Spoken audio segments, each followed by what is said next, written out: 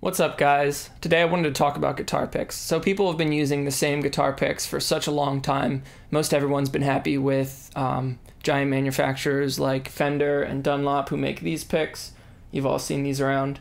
These are pretty common guitar picks that a lot of people have been satisfied with. In the last 5 years or so, there's been a giant resurgence in, I'd call them boutique guitar picks, maybe. Blue Chip is a company that's been around for much longer than that, but recently we've had other companies like Gravity Picks, Stohn, Hufschmidt guitar picks that have popped up within 5 or 10 years. These are guitar picks that can cost anywhere from $20 and going all the way up to as much as $50 for a single guitar pick. And a lot of people might say this is kind of crazy, but if you really enjoy playing guitar, this is something that people spend money on.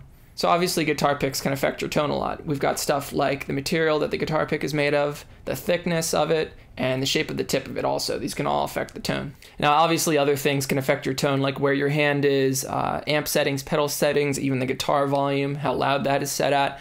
These all affect your tones a lot, so I'm going to do my best to play at the same exact spot and playing clean with just a little bit of reverb on the neck pickup the whole time, and I'm going to play a classical etude for you. So quickly here I'm going to run through the picks that I'm using. I've got 14 different ones here, and I've kind of organized them in an order that makes sense. For example, I'll be putting like a wooden pick with the same shape as a plastic pick next to each other. I'll be putting a metal pick with the same shape as another plastic pick next to each other. The stone picks next to each other with different tips, so you can hear the differences there.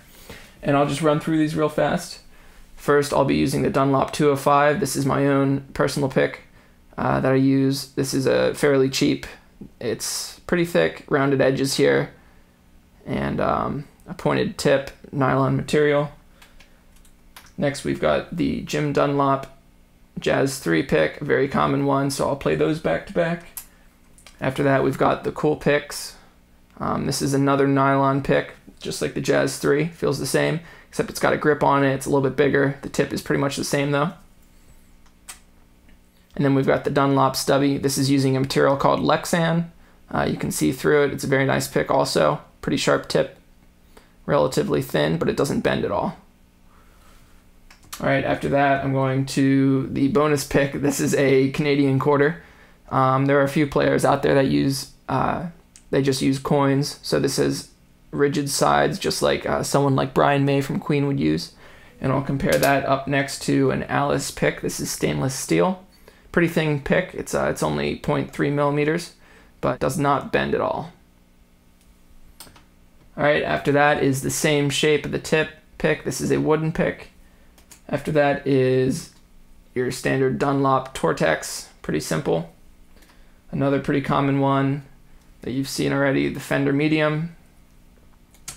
Then after that, we've got another plastic pick. This is a Gravity pick though. This is one of their unfinished models.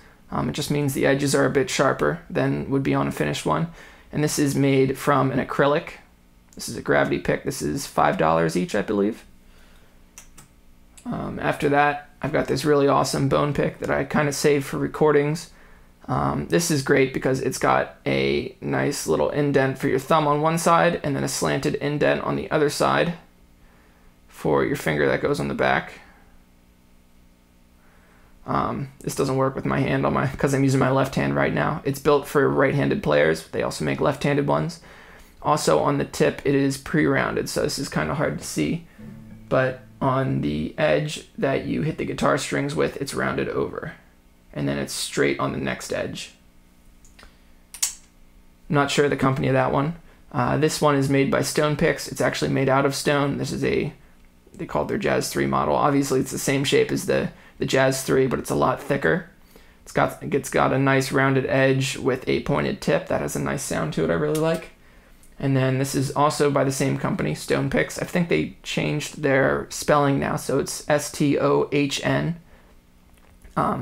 Anyway, same company. So not much of a tip to this one. It's just rounded over, but this gives an interesting sound as well. And then I'll compare it to something with a similar tip. This is the Dunlop 204, and then I'll finally finish it up with a 205. The same one that I used to begin with. So I'll be playing everything through my PRS core model McCarty. This is a 2009 model with 5708 pickups. I'm just using a bit of light room delay on my Strymon pedal into the Supro here. This is the 1622 RT amp. and it's being mic'd with a Sennheiser 609 and this AT 2020. And then we're going into Logic here through a Focusrite interface. Let's get playing.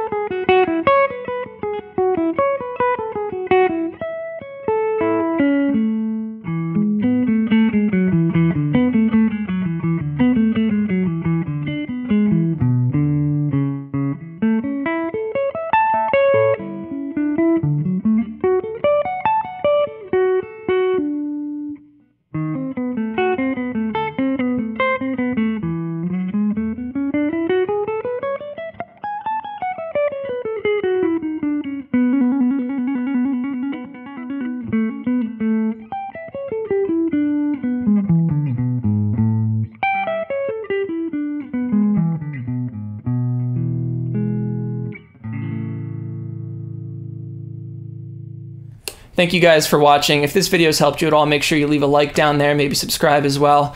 I do these videos a lot, and I'd love to hear from you. What did you think about the guitar picks? What was your favorite one? I'll be leaving links to all the manufacturers that I've listed here in the description. So if you're interested, check that out. I'm not getting paid by anybody. I just do these videos for fun. But yeah, leave me a comment. Let me know what kind of picks you're using and what you thought of the ones I used. Thanks for watching.